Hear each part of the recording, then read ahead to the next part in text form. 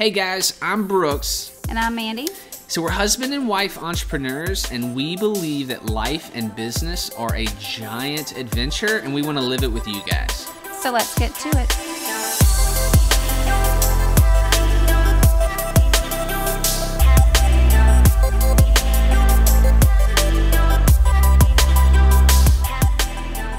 All right, guys. Hey, welcome back to the podcast. It's Brooks and Mandee.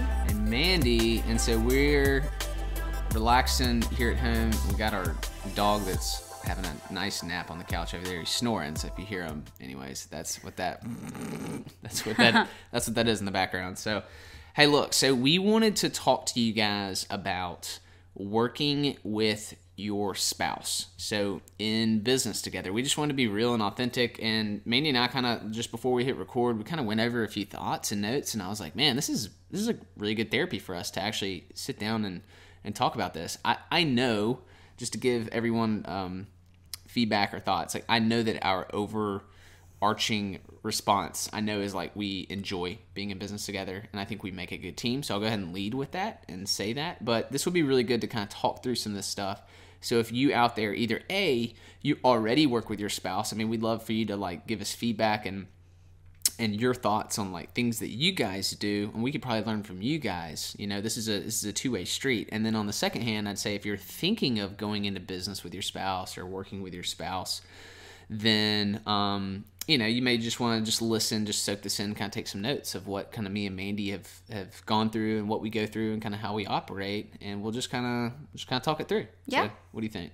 Sounds great. All right, cool. Let's do it. So I thought what we do first, Mandee, is just kind of go through like some of the businesses that we've started and how we've, you know, just how we've worked together just in general. So kind of like an overview of that. And then, you know, if we just dive in and make notes as we go, I mean, that's perfectly fine. But like, so our story's funny because we actually started a business together before we got married. Right. Forefront Real Estate. Like, so we started a brokerage together. Well, you could actually even backtrack before that. Okay. Before, whenever you had just come back to the States and you had just gotten into real estate. Mm-hmm. I had my real estate license and you were giving me leads. Totally true. Okay. So yeah, we were working together in that capacity for the first 6 months that we knew each other. Yeah. Business relationship started there, actually. That's a great point. So I was giving you, providing you real estate leads. And then we later went to the same brokerage together. Right. I ended up getting a real estate license myself. We went to a brokerage. So if you have a real estate license, you have to hold it with a broker. And Mandee and I worked with the same broker, the brokerage. Mm-hmm. While there, we made the decision, hey, like we could do this. Yeah. This is not hard. We could totally handle this. What's the difference other than like, you know, we form form a company, and the company has a license. And so we did that. Which I, like, looking back, I love the trajectory that I've been on in my, like, if I'm being real, I mean, I think it's been a really cool trajectory, and I learned a lot. I think that was a great experience. We still own that company today. Like, the entity, we own it today, and this is, like, 6 years later or something? Is that? It's almost 10. Okay, 10 years. Yeah. So, note to anyone listening, I am not good at dates. I throw out stuff, and then Mandee is my incredible calendar that can, like, really get me more accurate within. I'm usually off by a couple of years, so Mandee always corrects me. So, yeah, so that entity still exists today, and we do now like investment type property, I guess is kind of the best way to say it, but in the entity. But that was our real estate brokerage that we started together, and so what's your take? Like, how do you think we've worked together in that business? I feel like in real estate, the difference with real estate is you're very self-motivated in real estate. And we had a brokerage, but we didn't have any agents underneath us. Mm-hmm. And so there wasn't any managing of other people. We were literally just managing ourselves. And Brooks was working with a couple of, you know, investors, and I was doing, you know, property evaluations for banks. So we really didn't have to divide labor on that business too much because he kind of did his thing and I kind of did mine. So that was probably not the best example of how we work together. We did have a business together, but we didn't have to come together to manage anyone else. Do you know what I mean? That's a good point. Yeah. But I mean, but being in business together and then managing of others, like other people, those are different topics. Like, it's a different conversation. So while we had different jobs, I mean, you still have functions of a business that someone has to do. True. Right? So marketing, you have bookkeeping, you have tax, you have. I mean, there's just, I mean, figuring out the division of labor. I mean, even though we kind of did that, I would just say, and the not pivot, but we adjusted strategies and stuff over the years through that company. And I guess because we can't think of negative examples or really great examples, positive examples. I mean, I would say it's like it worked out. But anyways, so that entity still goes. We'll go ahead and move to the next one just because we have a couple of examples, right? So there's another a company we bought from friends called Bottega Collection. Bottega, so a women's clothing boutique. Clearly everyone out there is thinking like, oh, okay, that's obviously it's your wife's business. Not at all. Yeah, which I'd say like, I would say looking, and so disclosure, we don't own the business anymore. We've sold the business and we had a fashion truck and we sold that fashion truck. And so we can now look backwards on this business and say like, oh, okay, like looking back, how did we work together and all that. And so, it was interesting. Like you involved me. So, one of my strengths I would say is kind of, marketing and some online stuff. And you involved me in that aspect when we decided,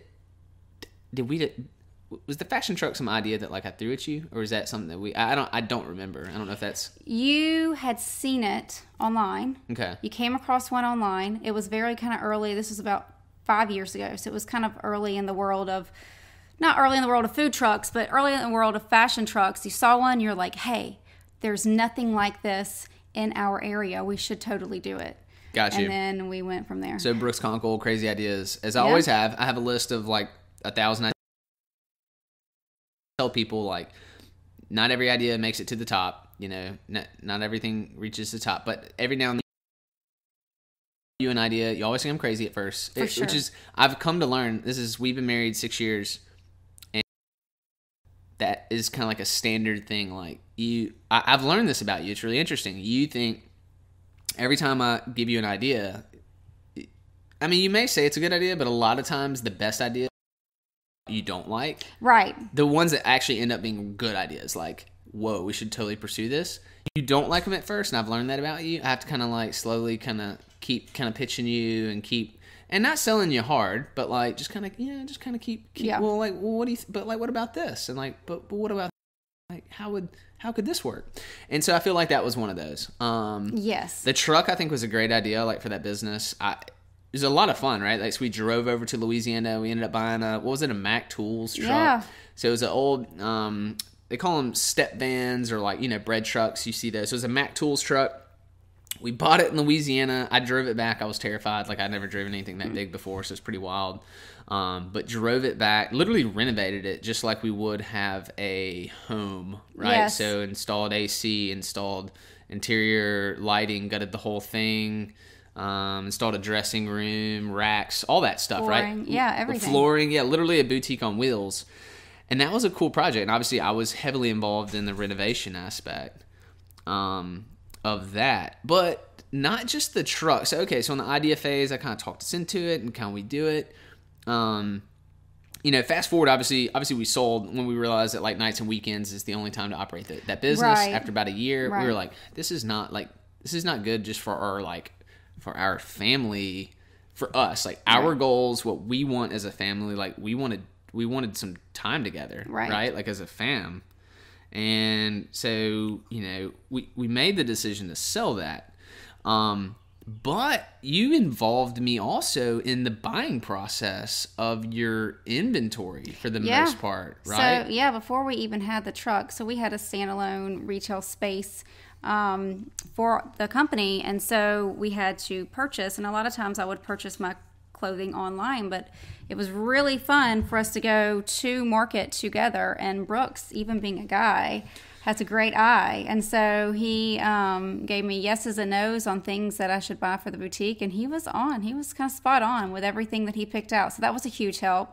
And you kind of ran the numbers for us with that business. True. You were the financing end of that. True. I guess I was a spreadsheet guy, right? Like I was a guy looking at the cost of, okay, I remember that every time we had this formula that we ran through. Yeah. I can't remember what it was, but for our products, I was like, I'm trying to remember what the question was.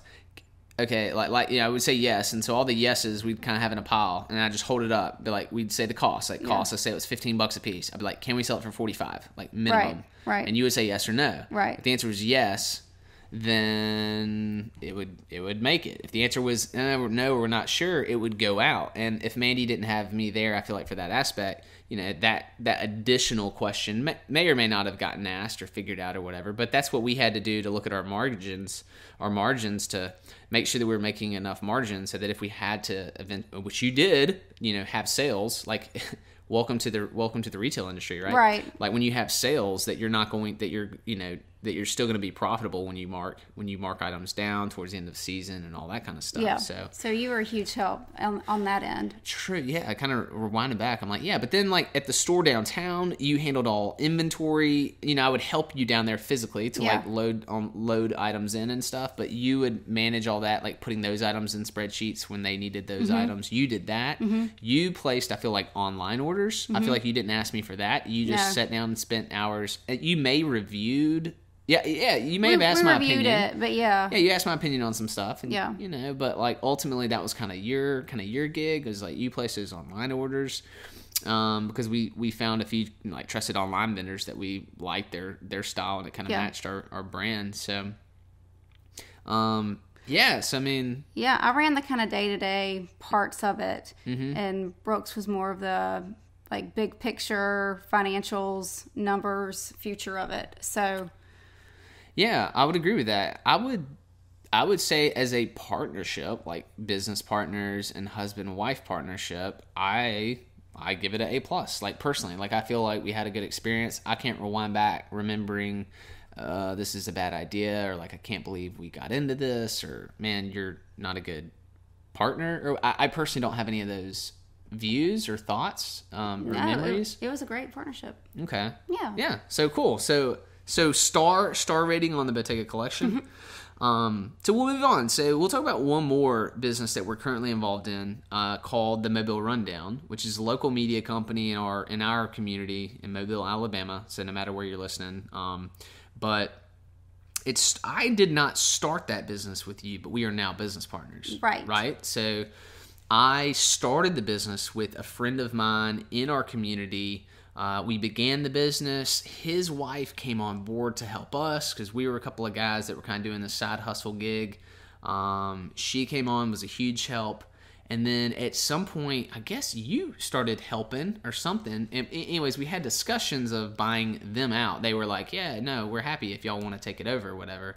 So for the first 3 years, I wouldn't say that it was a full-on business. For the first 3 years of that business, it was more of a service to our city, just kind of a community service project for it getting out. So your partnership... We wanted it to be a business, but it just wasn't. I mean, But we were running Bottega and we were running Forefront, and the partners that you had, they had their own businesses, doctors and lawyers, and so we didn't have a lot of time to put towards it, and so it was kind of just kind of something that just got done every week. And then when we got married is when we bought them out, and I came on board. So, that makes sense. So that's when it got serious. That's when it got wild. For real. Okay, that's when it got wild. And so you came on board.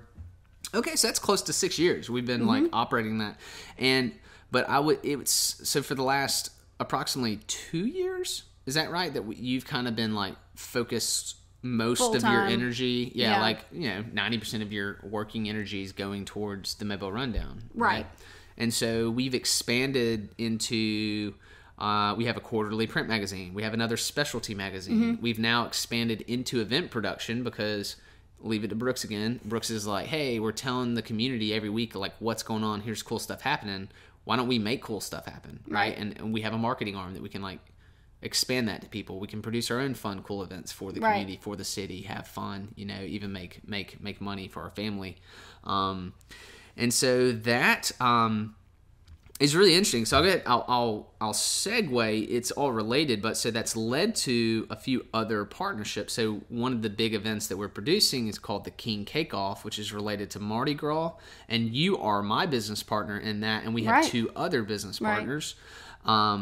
And then another event that I have a business partner with, but you are helping me tremendously, is called the Gulf Coast BizCon, which is like a seminar, weekend event. Well, it's a day event for entrepreneurs, anyone that relates to the term of an entrepreneur. And so you helped me tremendously with that. So what is your, how do you feel working with me at the Mobile Rundown and all this madness that I put us through here? I think it's great. I mean, I think that it's the same thing. I kind of was thinking about it while you were talking. We have had a lot of businesses, and we have actually the same roles in those businesses. You are more focused on the future, the financials, the bigger picture, and I am more like the day-to-day, make it happen, admin kind of things. Mm-hmm. And so I think it's a great partnership, the way that we work with that business as well.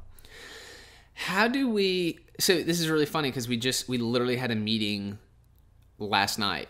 So we have two events that are coming up, and we literally had a meeting. We dropped our son off to soccer practice, mm-hmm. and we have it on our calendar. This is really funny. It's not weird for me, but people listening to this may be like, "What? Yeah. What? A meeting at 7:00 at night from 7 to 8:30? Yeah, or what? What are you talking about?" But if you're in business with your spouse, you have to find time when you're together and you're also mentally prepared and good to talk about an item. So we have two events coming up, and we decided that every Monday evening we would discuss those, right? Until we get there. That's our meeting time to talk and plan and have action items or whatever, right, for those events. And that's actually worked pretty well. A week ago, when we dropped them off, we went over to the coffee shop and we nailed our meeting. I mean, we were just going at it hardcore with the stuff that we had to do. It was crazy. Yeah, very productive. Yeah, really productive. And so, yeah, I would say that works really well for us. How do you... So here's a question that I thought of, and I'm I don't know if we ask each other this, but I think it's kind of important. And I don't know the answer, but do we have a process for accountability? This is what you do, this is what I do. Are you getting it done? Am I getting it done? I think we both know, we see each other enough to know that we're both working on whatever it is. Mm-hmm. Things are getting done, things aren't not happening. Mm-hmm. So I think we're both aware that the other person is pulling their weight. Or I think so too. And you know what? And if one of us is dude, I am exhausted. Right. I need a nap or whatever. Yeah. I feel we're pretty gracious about being take it, do it, because I may need a nap. I may need a nap later and be down or sick. Both of us have been sick in the last couple of weeks in our family life, right? So it's I feel we're pretty... We don't hold grudges for that kind of stuff. I feel we're pretty open and get it. Each of us, at the end of the day, we're both affected by the businesses, right? If the businesses do well, and this is whatever effect that is, whether it's, it's financial well, growth well, something, it's our branding, whatever it is. It speaks to us as business partners. It's kind of on us. And so, we want it to do well, and both of us I know we're on the same page with that. And so we just know that each other is looking out for the team or for the brand or for the business or whatever. And so I know it's important to both of us. So I feel we do a good job there. Well, our entire life, our days are work, mm-hmm. And so if we don't take those times and we don't, take a rest or go for a walk or get in our exercise or do things for ourselves that we need to, things kind of start slowly falling apart. So I think we both understand that as well. Yep.